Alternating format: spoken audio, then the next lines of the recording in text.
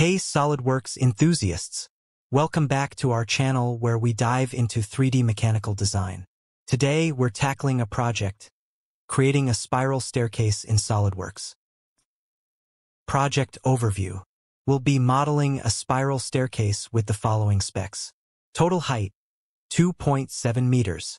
Staircase diameter, 2.5 meters. Support pipe diameter, 0.3 meters.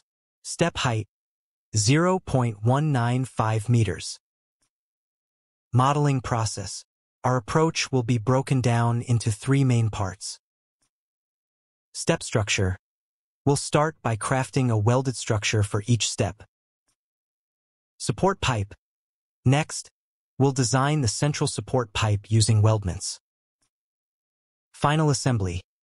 Lastly, we'll bring it all together in an assembly to create our spiral staircase. So, grab your mouse, fire up SolidWorks, and let's create this spiral staircase together. Don't forget to hit that subscribe button if you enjoy the content. Your support helps us bring more SolidWorks tutorials your way. Enjoy watching.